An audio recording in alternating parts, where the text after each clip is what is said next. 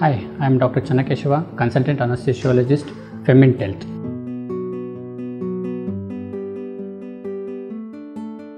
First of all, the patient will be very much awake so that she can participate in the labor or delivery with her partners. So the patient, when she is awake, she can tell whatever the complaint she is feeling, whatever the complaint she is having. Then second thing is, there is rapid onset and complete relief of pain, so that the pain induced stress will be very much less, and even the stress induced pulse rate variation and BP variation will be very much less.